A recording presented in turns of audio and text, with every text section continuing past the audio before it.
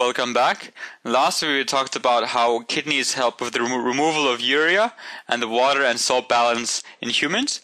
In this video we're going to go over the kidney some more. But before we start, I want to make sure we go over this word because you're going to hear it quite a bit in the future. Nephron. The nephron is the functional unit of the kidney. So like we have liver cells, muscle cells, heart cells, we also have the nephron. And the nephron is the cell of the kidney. So kidneys have millions of nephrons, and all the action in kidneys happens at the nephron. So I'm going to go over the actual syllabus dot point. It says, explain why the processes of diffusion and osmosis are inadequate in removing dissolved nitrogenous waste in some organisms. I want to go over that word inadequate quickly. That just means that not good enough, right? So explain why the process of diffusion and osmosis by themselves are not good enough in removing dissolved nitrogenous waste in some organisms.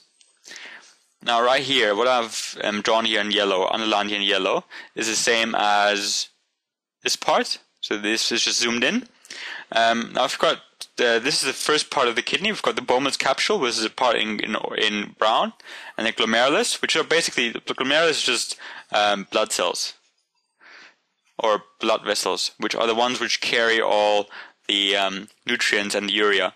So here, these green dots that I've drawn are the urea, right? So the stuff we want to get rid of. So the nitrogenous waste is the urea, and that enters here. So it enters the Bowman's capsule, which is the first part of the kidney.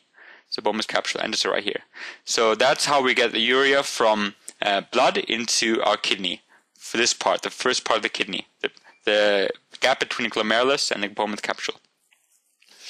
Now, the actual syllabus dot point asks, why is diffusion not good enough? Diffusion and osmosis. Now, diffusion itself, the definition of diffusion, remember, is a movement from a high concentration to a low concentration. So something moving from high concentration to low concentration.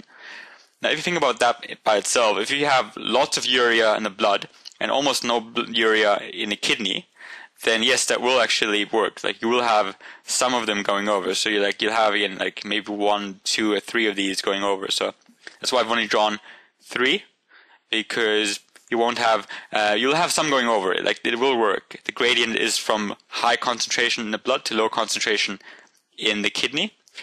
But the problem is, with diffusion, it's not fast enough. So it's not fast enough is the problem when it comes to diffusion. You can imagine those blood vessels traveling, the blood in the blood vessels here, traveling at a very fast rate. So it travels fast, which means you don't have too much time to get rid of the stuff. If only diffusion were to take place, we would get rid of a couple, but not of all of them. Right? So one of the problems with diffusion is it's not fast enough. The other problem of this picture here is that we don't just have purely urea in our blood, we also have salts, glucose, and amino acids.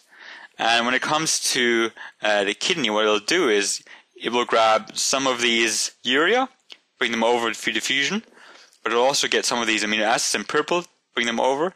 We get some of the salts and bring them over, and some of the glucose and bring them over as well.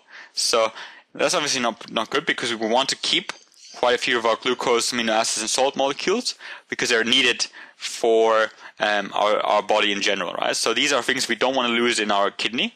They're one of the things we want to be able to reabsorb. But the problem with diffusion is it's not selective enough. So it does it with anything. Anything will fly over. So not selective enough. Anything will diffuse over, including all the good stuff we don't want to lose. So with diffusion, 2 problems: it's not fast enough, and it's not selective enough. And there's no way to get the stuff back from our kidneys as well once it's in there through diffusion itself. Syllabus dot point also asks why the osmosis is not good enough by itself.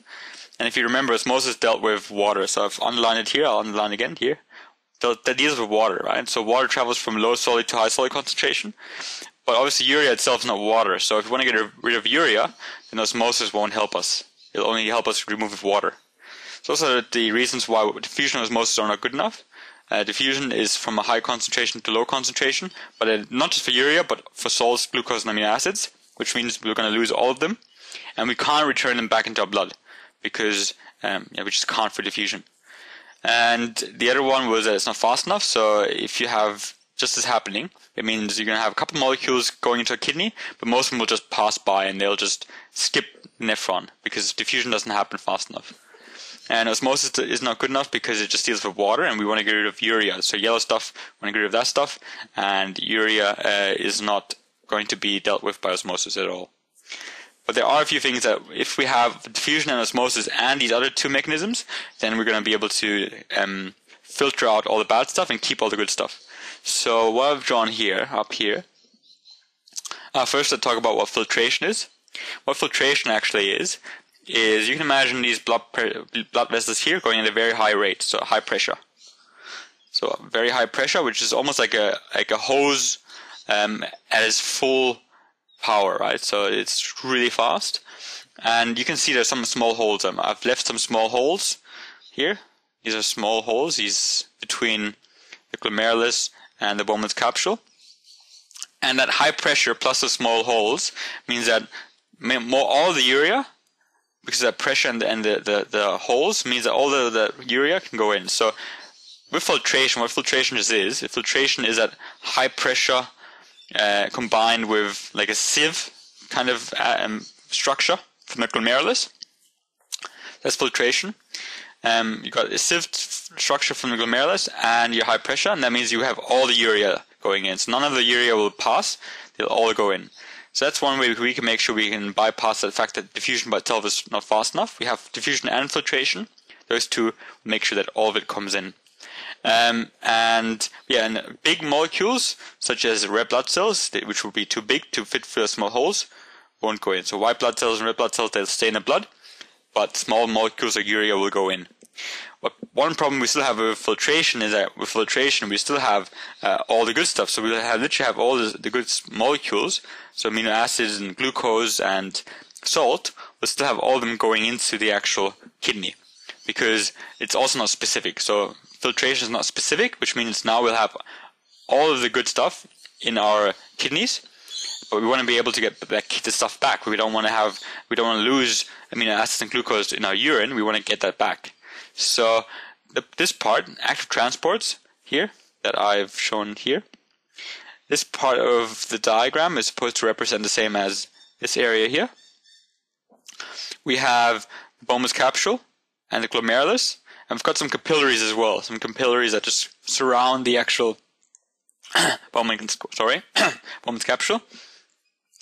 And the good thing is, even though there's a low concentration on the inside and a high concentration on the outside, remember diffusion goes from high to low.